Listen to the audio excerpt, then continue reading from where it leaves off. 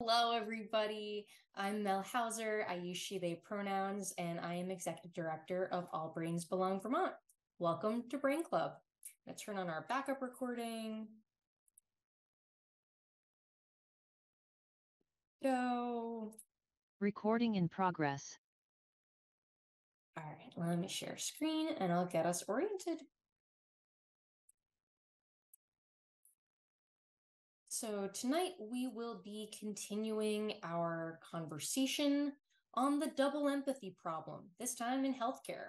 So if that's a new term for you, don't worry. We're gonna recap what last week was about, and then we'll build from there. But first, just by way of introduction, Brain Club is our intentionally created education space for our collective All Brains Belong community for purposes of educating about neurodiversity and topics related to inclusive community. Just to name that this is for education purposes only. This is not a support group, and this is not for medical or mental health advice. We have other programs for those things, but this is an education program. And all forms of participation are okay here. As many of you have figured out, you can have your video on or off, and even if it's on, we don't expect anything of you. We certainly don't need you to look at the camera. So feel free to, walk, move, fidget, stim, eat, take breaks, anything goes. And everyone is welcome here, adults, kids, pets. So just keeping, especially since a lot of folks do keep their video off, we just always kind of keep, assume there might be little ears in the background. All forms of communication are okay. You can unmute and use mouth words. You can type in the chat, whatever you're most comfortable with. And in addition to affirming all aspects of identity, it's really important that we respect and protect the group's collective access needs. And as it relates to individual access needs, if there's any reason you're uncomfortable for any reason, we do have direct messaging enabled. Lizzie, our education programs coordinator, will see a direct message a lot sooner than I will. Lizzie, are you available to wave? Amazing. That's Lizzie. Okay. So just let Lizzie know so that we can brainstorm how to make some adjustments. Speaking of access needs, it's really important to us to be able to cue safety for a broad range of communicators. And so since many of our community members benefit from processing time, space to join the conversation, so we'll pause intermittently to give people a chance to join however they would like to, and remembering that observation is a completely valid form of participation. Okay, last bit of access needs related intro. Closed captioning is enabled. You just have to toggle it on if you'd like to use it. So depending on your version of Zoom, you might see the live transcript closed captioning icon. And if you don't, try the more ... and choose show subtitles. And if you want to turn them off, do the same thing and choose hide subtitles. And that is my visual support to open up the chat. So if people are using it, I'll be able to see it. Okay. So as I said, this month at Brain Club, we are discussing the double empathy problem. I'm doing something funny with my screen. There we go. Okay. So last week, we discussed perspective taking in relationships and some of the challenges there within. Today, we'll be talking about a different type of relationship, a relationship between clinician and patient. So what's a double empathy problem? Double empathy problem is a term coined by Dr. Damian Milton, who's an autistic social scientist in the UK. Over a decade now, there's been consistent research that supports the double empathy problem, which is there is not one normal set of social skills and then the autistic people over there who don't have those social skills. It's that when there is a mixed neurotype, when there's a mismatch between communication style, between worldviews, that's where communication breakdowns happen. So in Dr. Milton's original studies, looking at autistic people communicating with one another and non-autistic people communicating with one another, and turns out that both groups struggled to be able to communicate when there was that mismatch of communication style and worldview. So what's the consequences? This when it relates to healthcare, this data is about autism, but this is not specific to autism. This applies to a much broader audience. What we know is that autistic adults have a very difficult time accessing healthcare. Almost 80% of autistic adults have difficulty accessing primary care amongst people who already have a primary care practice. Like, it's not like they're trying to find people who take new patients. It's like, I have a practice, but I can't access the care. 80% of autistic adults. And not surprisingly, high rates, 63 to 69% untreated health conditions. Can't access healthcare? Of course you're going to have more untreated health conditions. And only about a third of autistic adults report having a good relationship with a primary care physician, despite more than 70% of the same people thinking that it would be important to have a good relationship with a primary care physician. And more than a third of autistic adults don't even tell their primary care physician that they're autistic because of fear of judgment. And what we know is that the barriers to care are extensive. So we're going to be talking about the provider-related barriers today, but everything's all connected. So in the environment, the aspects of the interaction related to sensory processing, communication, the systemic barriers. There's so many defaults in the healthcare system. You must pick up the phone to become a new patient. You must, fill out the 20-page packet. You must fit into the boxes. You must show up in the 15-minute visit and somehow convey really complex things going within your body. It's not just autistic people. The healthcare system doesn't work for a lot of people.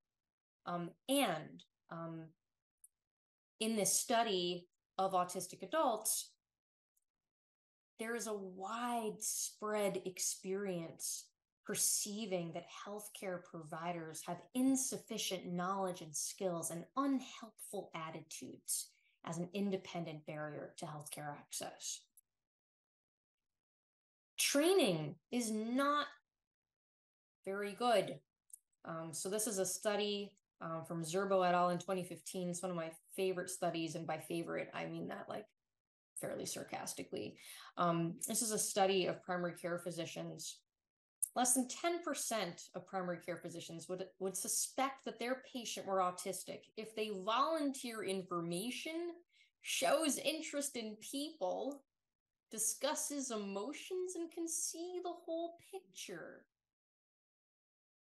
That's what's out there. And I think that while in 2023, it's very encouraging that we have many clinicians that have been, accessing healthcare trainings from All Breeds Belong, for example. There's lots of people who are really engaged and looking to learn new things. And this was not part of original medical education for a lot of clinicians. And when you're only trained in stereotypes, that's what you see when you're out there in the world, unless you're prepared to do a lot of unlearning and relearning. And that tunnel vision, that really narrow look at autism, at even like, the underlying physiology that autistic and ADHD people have. Like, there's just so much tunnel vision, so much fragmentation in the healthcare system. It's like I like to say, it's like Google Maps. When you're so zoomed in, you don't know what continent you're on. When you zoom way out and you recognize that everything's connected to everything. And what we know is that neurodivergent people have a pattern of intertwined medical conditions. And in fact, next week, that's what we'll be discussing at next week's Brain Club. We're still calling it Brain Club, but it's actually it's not going to be a typical Brain Club. It's going to be there you go. It's going to be I would expect a larger audience than our typical Brain Club. It'll be more webinar style, maybe some time for conversation, but mostly a more of a one-way type presentation on this process, which is the pattern of intertwined medical conditions that autistic and ADHD people very, very commonly experience. Oh, I made a slide about that. So yes, so if you're not signed up for that already, Lizzie, can you drop in the chat? It's free, just like any other brain club. If you're not signed up already, we would love for you to join us next week for our webinar about this process that is not part of standard medical education.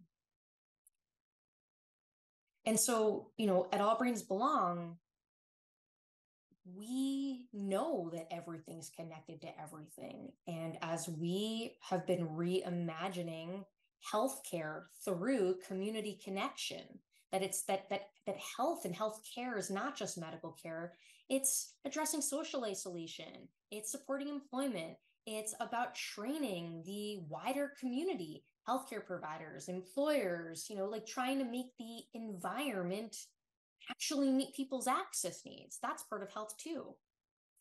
And when we think about the systemic barriers that thwart neurodivergent people because of unmet access needs, healthcare, medical care, there's a lot of that.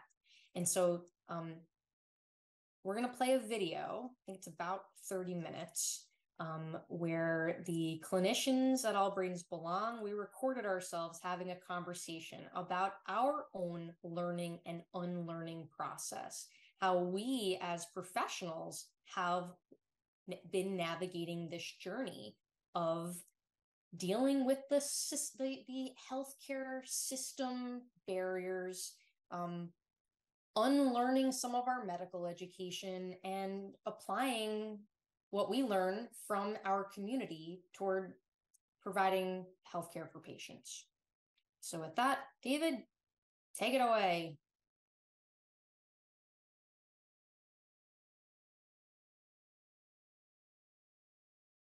The theme of the month is neurodivergent health.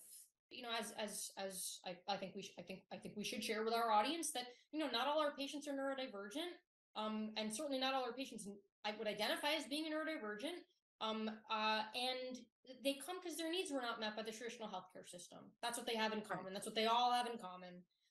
And amongst that group, the overwhelming majority of our patients have this pattern, right, of neuroimmune conditions. I think they most often talk about not feeling listened to or heard. And I know that's kind of a vague thing, but I think feeling like they're having their symptoms dismissed, whether that's because, oh, you're young and no, you can't be in that much pain, you can't have this thing, or oh, this disorder is so rare you couldn't have it. I was talking to another provider about, neurodivergent healthcare and how some medical conditions tend to coexist, and that there's like actual literature and papers out there about it. And this is someone who's probably like 5 to 10 years my senior. Like, they've been in practice that much longer than me, and they had no idea. They're Right. like, I didn't know that, these things happen together. And so I think the issue is that these things are not on people's radar, that because it's not being taught in school. Right. So let's start there.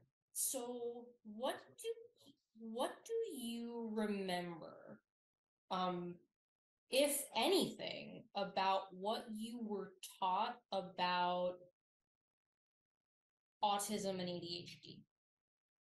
Nothing. I had no idea they could coexist. Yeah. I was never taught that they could coexist. Yeah. Despite they almost like they coexist more often than they don't. Right. Yeah. I feel like for me, autism education was like developmental milestones and MChat and that type of stuff for kids. And then ADHD was, this happens in kids and we use stimulants to treat it. and then Yeah, that like they were separate. I mean, I was not taught that autistic physiology was different than non-autistic people's physiology. Like I was taught, I mean, like, so, I mean, there was like, so, the deficit-based paradigm of like, here are the things that are wrong. And we call this autism. In kids, there was never a discussion about autistic adults. I don't know, like, I don't think that I had any ideas about autistic adults, despite being one and not knowing. But like like it was just never on the radar that like there were autistic adults, let alone the medical conditions that people have. So like when the list of all the co-occurring conditions, these were all things that kids had.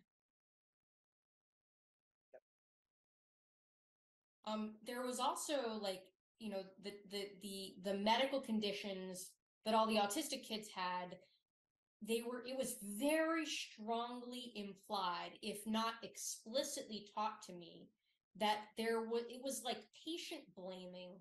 Like you have gastrointestinal things because you only eat chicken nuggets and pasta and you don't exercise, so that's why you're constipated. Like, not that you have stretchy colons that get all stretched out. right, increased periodontal disease because of not doing oral hygiene. Right. I mean, and this is more systemic, right, in the healthcare system, but the zoomed in style of teaching, like, there's psychiatry and there's gastroenterology, and there are all these things that are separated, but in reality, there are so many things that are interconnected that it's silly that we're not taught more of a like zoomed out picture. This is like an entire being that has multiple systems that actually work together and rely on each other and are influenced by like how your DNA is being transcribed. And it's unfortunate that more of that zoomed out approach to teaching medicine isn't taught, because it results in the zoomed in, like looking at these two things that you already know coexist and not seeing the bigger connections with some of these other things, and how how that impacts people in the healthcare system, impacts patients in particular. Yes. And I think that what you said is really interesting, because I think that I would describe my medical education as being very top down. An autistic patient is more likely to have X, Y, and Z list of conditions. Top down, you memorize the associations and they're tested on board exams. But that's not how the patient comes in. The patient comes in bottom up. And in a healthcare system that is so fragmented, like you said,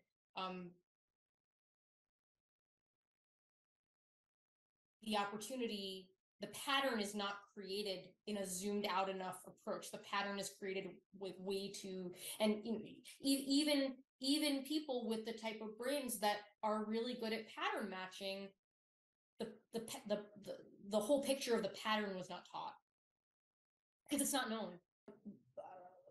And one of the reasons it's not is that these patients are thought to be rare, right? So if what's described is that 2% of adults are autistic, I mean, there's zero chance that that's true. It would need to be more than that. But anyway, it's thought to be rare. So why would medical education be structured on this entity that is rare? Because what's missed is that the neuroimmune conditions that are more common in autistic and ADHD people are connected to the things that are known to be very common. So, when we think about, like, in our practice, right, how we see a lot of mast cell dysfunction, and guess what? That's connected to diabetes and hypertension and like all the things, right? So right, and IBS and mood, anxiety, migraine. I mean, migraines. it's connected to everything, but yet Yeah. not zoomed out enough to I think that's what primes primary care providers for doing this type of work, is because theoretically they're the ones who are already doing that kind of like look at the full body and the full patient, and they're the ones who are seeing all the different things that are going on and know the patient longitudinally enough to theoretically be able to kind of see the connection between everything. But what I would say is that even though we have a population of clinicians who are ideally poised to spot the pattern, we have a medical system, a healthcare system that is thwarting primary care clinicians to have full access to their cortex, right? Like, so we have this healthcare system that is forcing primary care clinicians to see, a patient every 10 minutes, 10, 15 minutes. And most practices are 15-minute visits for follow-ups, 30-minute visits for new patients, or, wellness exams or whatever. And on top of that, you're managing an electronic medical record system and paperwork and interpersonal work stuff. It's like you have five or 10 jobs within one job already. And so I don't want to, the blame is the system. I don't think that people go into medicine intentionally wanting to dismiss people at all, but it's something that ends up happening. You're exhausted, you're tired, you didn't eat breakfast, you didn't have time to eat lunch, and then you lose what's it called? You get dysregulated. There's a line that happens, and you're like backed up against a wall and feel like in some ways it may be the provider kind of advocating for their own access needs by saying, okay, we don't have time to talk about this today, but not knowing that's how that makes someone feel. You don't have the cognitive resources to do what needs doing in that moment because the system is thwarting you. And so you don't have the ability in that moment to zoom out, because that's an executive function. It's like a higher order brain skill to zoom out, to self-monitor, to know like what you're saying, how you're saying, your tone, your body language, all of this stuff. And I think that there's a lot of, really inadvertent communication breakdowns that unintentional dismissiveness. I think like what I hear a lot, like when we have new patients, the overwhelming majority of our patients have this pattern, right, of neuroimmune conditions, that there is physiology that explains these multi-organ system symptoms. People show up and they have like this laundry list of diagnoses, and like, why would it make sense that a human being would have like 40 things wrong with them? Turns out, their connective tissue is different. It's just a different way of being wired. And it just so happens that these physical health conditions, which, are exacerbated by dysregulation. And when your access needs are thwarted by like, all of the systems, this actually drives like a worsening of neuroimmune conditions. But people don't know that. Nobody knows that. They just like feel broken and they're told that they are broken, and then they're like shamed for seeking help. So like, anyway, shamed for seeking help, shamed for seeking help in the way that you authentically communicate when you seek help, and shamed for not complying with recommendations that don't work for your brain. Right. When we hear their story, they can trace this back for like decades, right? Like decades. Yeah. And it's about having the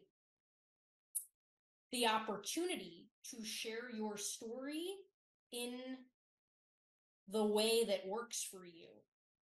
So some people need to info dump their story with math words. Some people need to Bring a fill out a list. pre-visit. Yeah, right.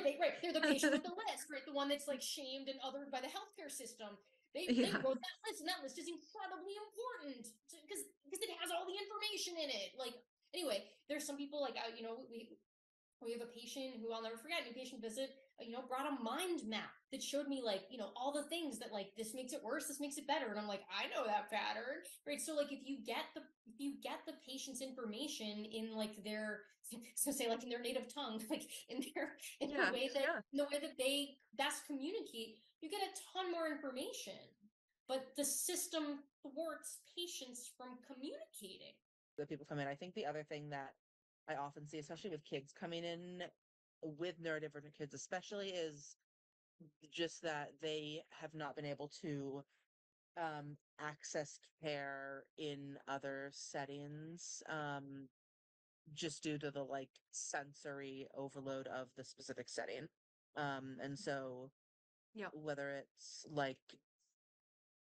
providers not um knowing their sensory needs beforehand, before actually coming into the visit, or like just before walking into the room, Totally. whether it's like the fluorescent lights, whether it's thinking that they're going to need a vaccine the entire visit and being anxious and not interacting the entire visit until they know they don't need one at the end. And that's why I like having the like information before a visit of what somebody needs, what their sensory needs are, because starting off the visit that way makes such a huge difference. And if we didn't have that, I wouldn't know necessarily. Well, you left something out. How do we have that information? We asked, right? Like that's the thing, right? So if you ask people what makes them comfortable, and you ask and like you try to do those things, they usually have a better healthcare experience. Right. Yeah. I mean, it's just the systems within the systems already have like their standard expectation. Like this is how you communicate, this is how you take information. Like, people teach you how to take notes.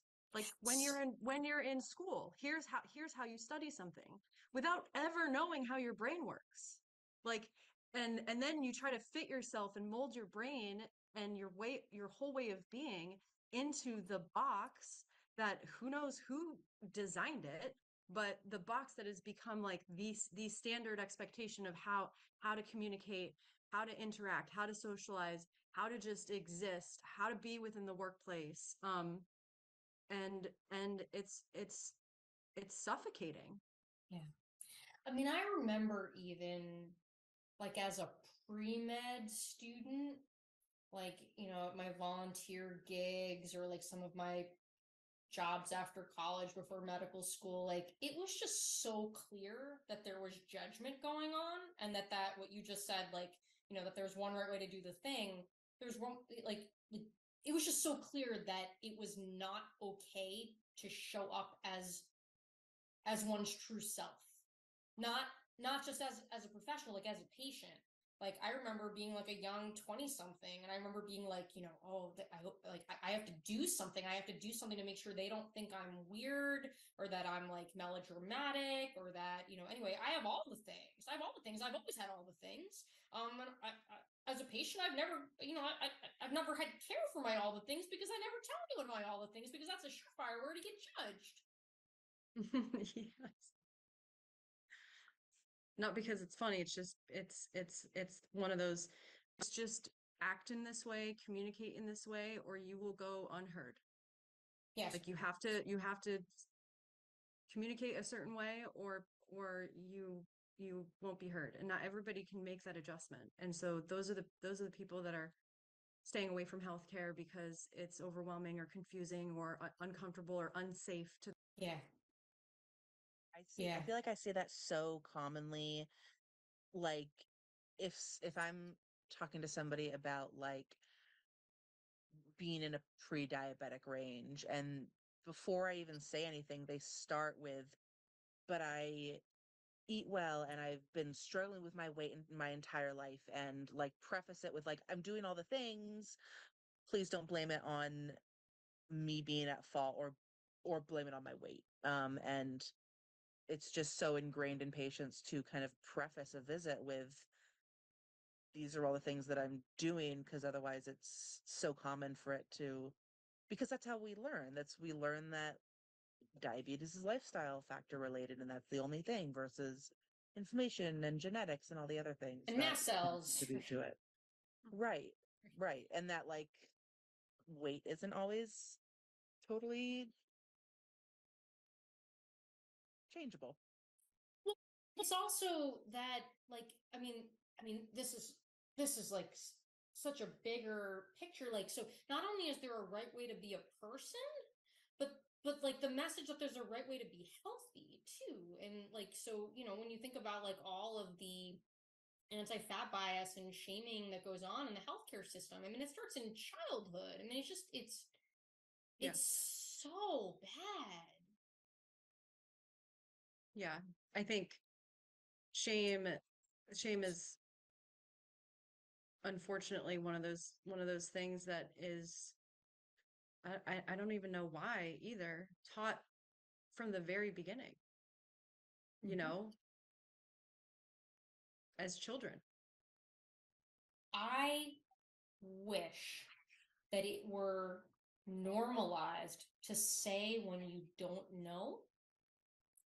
Instead, what is modeled, or what was modeled for me as a trainee, is that you fake it till you make it, and that when someone says a thing that doesn't match your worldview, you quackify them. Well, that's not a thing. I remember hearing in medical school, and thankfully I had a nutritional biochemistry background. So they said that taking vitamins is just paying for really expensive pee. And I was like, they were like, well, why would they say that? Because they stopped taking the vitamins because they felt guilty and shame. And I was like, because they don't know biochemistry.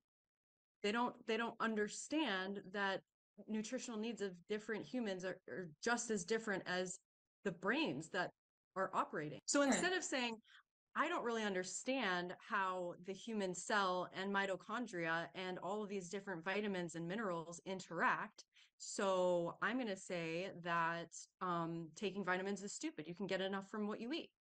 And then I'm going to teach that to people that are training under me, who are then going to say these things to patients, and we all just don't know what we're talking about. Yep. I remember being taught that people, quote, outgrow ADHD. Kids outgrow ADHD. And, I believed that. I was taught it, despite being, an undiagnosed ADHDer. Like, anyway, that kind of mythology is just so widely held. It's the same way, like, I remember as a trainee, the patient with the list. And like, I thought that was awesome because I'm a visual processor and I wanted to read the list. And but anyway, that person gets shamed. But also, like, the patient that comes in and says, I read about this on, WebMD or some other website, and like, I read this article, and I want you to, like, how does this fit into my like, I don't know, I just always thought that was awesome because they were engaged in their health. And anyway, it doesn't, it's not that hard to be like, I don't know about this. Thanks for the article. I'll read it and we can talk about it again next time. It's not that hard, but that's not modeled. The opposite of that is modeled. But like, Right. in the context of what we talked about before, where the system is like, you must see the patient every 10 to 15 minutes. Like, so now I have something else to do. Right. So it's unfortunately, I think within the medical community, it's learned behavior, and learned behavior from maybe, someone else's teachings that the list is bad and those patients are complicated, and the eye rolling and all that kind of stuff. It's learned. We weren't taught how to really manage that, as a, well, just see them more often. right. Wow. Okay. Right. It's that easy. It is that easy. And I think, like, coming back to the, like, not feeling comfortable saying you don't know things. Like there's this expectation that a healthcare provider knows everything about every single body system, and that's not feasible for anybody, I think. I mean, I Right. certainly don't know everything about every body system. Like primary care is really hard. And Right. Yeah. primary care is really hard. There's so much to know. There's so much to spot. You're on the front lines, and then you have the system thwarting your ability to do what you're trying to do for your patients. You don't have full access to your cortex, and you're trying to survive, and like it feels a lot like treading, it's like treading water, and like trying to survive and trying to do everything you can for your patients. There's just, it's so much. Yeah. And I think for those in traditional primary care practices, whether you're hospital owned or private, I mean, what's normalized is the dysfunction of the system. It's like, yep, this is just the way it is. So, so that's what we have to do. So we're just going to keep doing it. And just felt like there has to be a better way to do this, but like everyone's stuck. It's a failure of imagination, right? So like what we do all day, I mean, the only reason we're really able to do it is because we don't have a bureaucracy. Like the patients need a thing, and we kind of like try to figure out how to do that thing. And like systems get dysfunctional. I mean, like I think individual providers are most frequently operating in systems where they don't have autonomy or agency to do a lot of things. Like when I do trainings for like in services for healthcare practices, or even like at conferences, like people are like, oh yeah, that's really great that you can do that thing in your special setting, but like us people in the trenches, what about us? And it'd be good to wrap up maybe talking about like what are some things, not just like what are the medical conditions we manage and how do we manage them, but like what are some things we do that are free to do that, like, I don't know, are different than in other settings? Because I think that one of the things that we do is I think we teach patients that they are the experts in their own bodies. Many of them don't know that. This is like new information that they're getting. That lens is really a requirement for trusting your intuition, for connecting all the dots, for learning about your access needs and naming it when they're not met. If you don't think that you're the expert in your own self, because you got messages to the contrary your whole life, it's huge. Yeah. Yeah, that's definitely makes a big difference. I think as a practice, us, before patients even come in, we're asking them, before they even become our patient, they know that we care about how they learn information, how they would like visits to go. Giving people choices of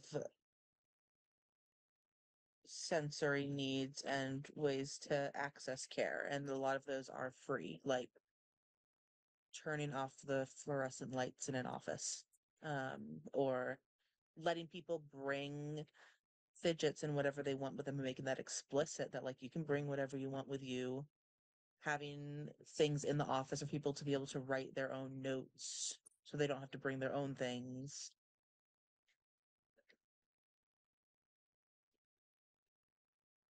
I think we often get feedback, right, that patients have never been asked for what they need. But the fact that we asked means that we care, and that makes that patient that much more comfortable to share things in their like authentic, unique way. Right. And the fact that, like you said before, Gabe, about how, we were trained to ask questions a certain way. Like, guess what? There are some brains who can't answer questions in the way that they're being asked in that default way. And so, like, just the idea of, open-ended questions do not work for all brains. And the idea of providing people with a menu for examples of, like, these are things we offer all people with all types of brains, and you can let us know if any of these things would be helpful to you. And it's not because you have an issue. You don't have a sensory issue or a communication issue. It's that you would just find these things helpful to have available to you. That's all. The other thing that I think that I've learned in this past year and a half is that, like, about just the idea of healthcare as community. And I think that has really, really stayed with me, because I think that's what one of the key things that we're doing. I mean, like, it's not for everybody. That's why we try to be really transparent about the model here, and have people not join, not come when they're not looking for this model. But I remember at my old practice in a traditional setting, I remember meeting with people back to back who had no friends, totally socially isolated, and it was like they actually like loved the same things. And like the healthcare system says that HIPAA, you can't do anyway. But like, turns out like they can introduce themselves to one another if you build a forum that they would both come to. Like, think about how much we have learned from patients, like coming as this village. Like, when we think about like all these really complicated medical conditions that most of the healthcare system doesn't understand, when you bring patients together and you give people an opportunity to describe in their own ways what their experience is like and what helps and does not help, people feel alone. They feel just alone in their lives.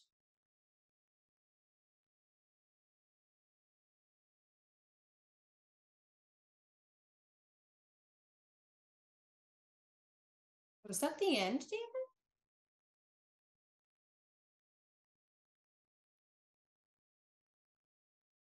Yeah, it showed the ending of it. That was the end. Yep. It seemed anticlimactic. Anyway, who knows? Maybe I cut something off when I posted it or something. Anyway, thank you. So lots of really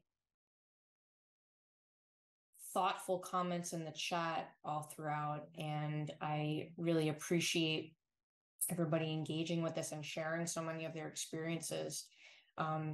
There's so much suffering out there in the world. There's so many people who feel invalidated, dismissed, misunderstood by the healthcare system. And it was our goal in creating that video to invite consideration of the healthcare system as villain, not the individual clinician. Because when we have a system that thwarts the clinician from having their own access needs met, how would they have access to their cortex to like do the hard work of zooming out, to do the hard work of perspective taking, do the hard work of adapting communication? It's like everything we talk about in Brain Club about what's hard for us to do when we don't have access to our cortex, at least not fully. And so, I think that, like, we talk about so many different systems that are designed to perpetuate the systems that end up thwarting all the people in them. The healthcare system is a really good example of that. I wonder if anyone has thoughts about that. Have you ever thought about, for those who've had negative is like, understatement of century, negative healthcare experiences, like painful, harmful, like all the things, healthcare experiences, when viewed through the lens of the system, does that help your own narrative of what happened? Maybe not, but I'm just curious.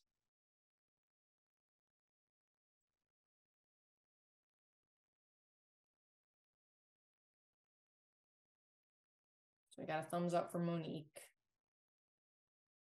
I don't know how many.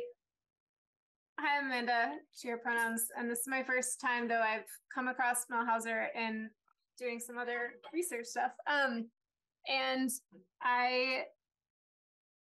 because I was in training, like MD, PhD track before I got really sick in my slew of all the things, I already knew the kind of grinding pace that especially for-profit healthcare puts on providers. So it didn't make it any less hurtful, but the source of the pain was certainly shifted. It wasn't like, oh, this specific provider doesn't like me or doesn't listen to me. It was easier to understand. I am one of 40 patients that this doctor has to see just today, and that they are being evaluated. They are having their time limited. And so it was helpful in that I didn't take it as personally, but it also made it in some ways more painful, because I was like, well, if it were just an issue of getting this doctor to listen to me, then maybe if I switch doctors, it would be better. Or maybe if I find the right combinations of words, it'll be better. But the fact that it's just a crushing system makes it a lot harder to fight as a singular patient. So like, well, actually now I need insurance to change their compensation structure, and I need the department to change the RVUs per provider, and I can't do that on my own. Amen to all of that. Thank you for sharing. And I think that, there's a lot of discussion around, like healthcare reform, as though like if reimbursement for things were adjusted, like that would make it all okay. Like it's so much, it's such a big system. It's a big system that, for all the, like, I think about like when I began my medical training, like I was so enamored of patient-centeredness. The healthcare system can't possibly be patient-centered. The healthcare system is oriented around how efficient, how, an efficiency, like, any other kind of like factory work it's cookie cuttered. And I don't think that's how healthcare has to be.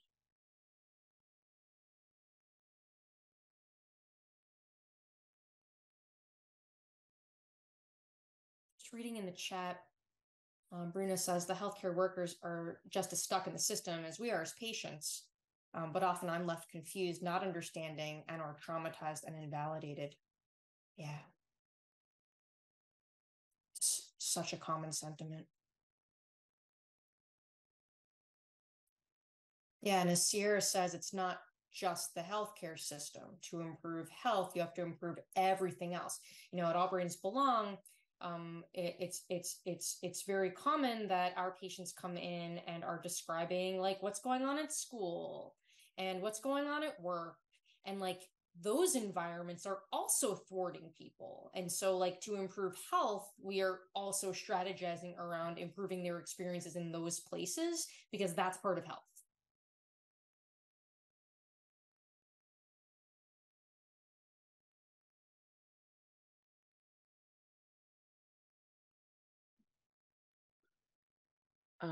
I wanted to say something about one thing I don't understand, that still exists is the BMI. I went down a bit of a rabbit hole about where that came from, and it was a mathematician that dabbled in sociology, that also believed in eugenics, and we still use it. Like, that there is no real medical basis to BMIs and the numbers that this mathematician came up with.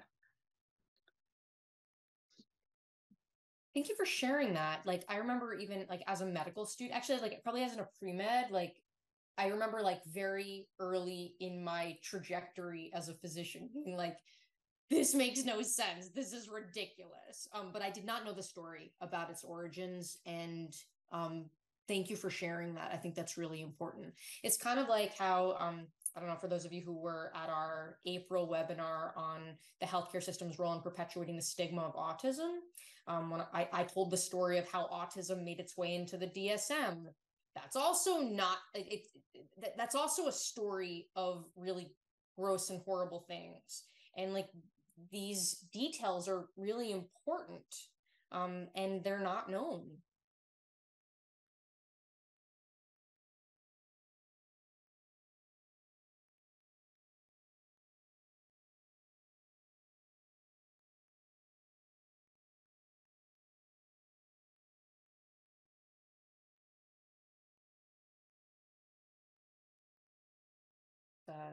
Comments in the chat with more details on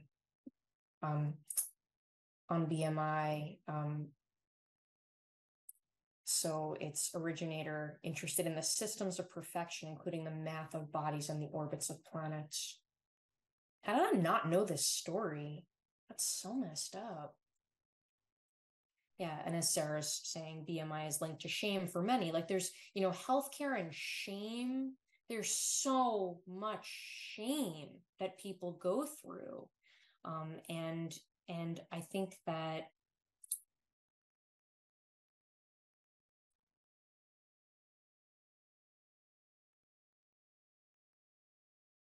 like we talk about with so many other aspects of shame, where the power of naming the thing, having someone else say me too, and that for so many people makes a difference, because shame breeds in isolation. And if a person has an experience of being shamed in the context of healthcare, often people think they're the only ones, and they feel extra broken and defective and deficient and all of that. Unique. Hi, Mel. Hi, everyone. I'm going to stick with my tradition of speaking up in these webinars. I am late 50s and just recently was affirmed in my autism, even though I knew this is a common story, right? That I knew longer. Anyways, I'm at the point of trying to unravel all the internalized, how I ignore myself when I am ill or unwell, or a new symptom shows up, or something quirky is going on with my body, or I'm set in a way that isn't supporting me. I am at the stage of reparenting. I don't know what the word is, deconditioning myself in the ways that I have been conditioned by the medical system. And yeah, boy, it's a lot of things, huh? It's all the things and a lot of things. And but I'm at that stage, and yeah, I got nothing else to say. That's me. Yes. And so many people in our village are going through very similar processes. And I think at All Brains Belong, our staff, our team is often reflecting on, like I said, like systems drive systems, and we've really been very intentional about doing it differently. We've all been in other types of healthcare environments, and that doesn't work. It didn't work for us, didn't work for patients, just anyway.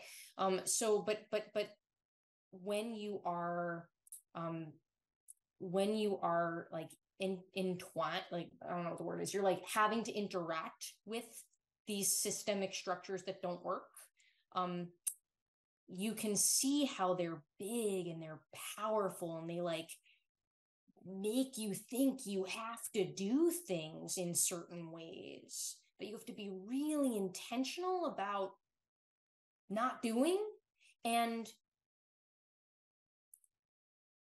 as an independent practice that consisting of humans who have autonomy over our practice, like, you got to imagine that in an era where most healthcare is provided in hospital-owned systems, individual clinicians don't have that autonomy.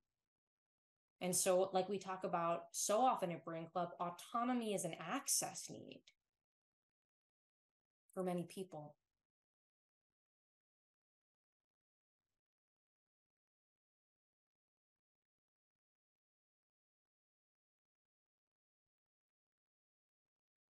But we've been really encouraged. We've been encouraged that reimagining healthcare has, in many ways, like, yeah, healthcare is complicated, but it also doesn't need to be.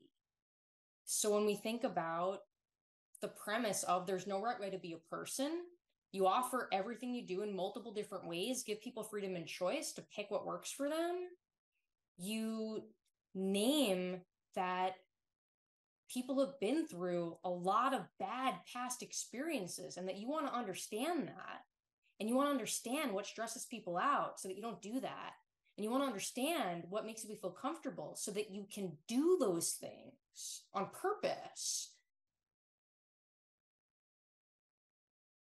It doesn't have to be that complicated.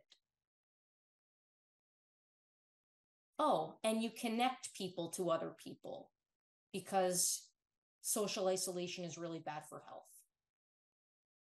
And so commonly, people come here because their needs were not met by the traditional healthcare system.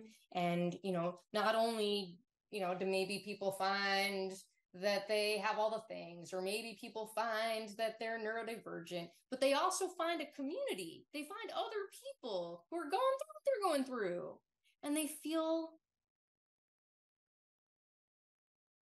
a lot less alone and a lot more hopeful.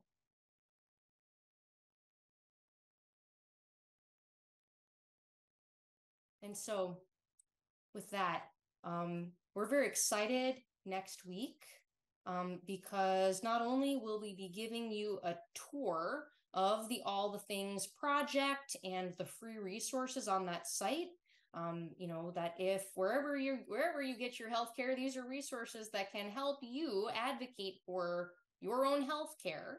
And thank you, Lizzie, for popping that in the chat. I think a lot, it's just a disclaimer. Our team really wanted to, for those of you who are Brain Club regulars, this is not going to feel like Brain Club. This is going to feel like a completely separate thing, because there are 112 people registered so far. Who knows if people will come, but we think this is an opportunity to teach a lot of people about all the things, because there's a lot of people who need to know about all the things. And if they are a clinician, they need to know about this. If they are a patient, they need to know about this, and how to bridge the double empathy problem, to talk about this with a group of people who's being thwarted by the healthcare system, and yet has this enormous task of unlearning to do while trying to meet their own access needs and survive in the world. And we'll also be discussing a little bit more about our model of healthcare here at All Brains Belong, and some practical aspects that aren't that hard to carry out.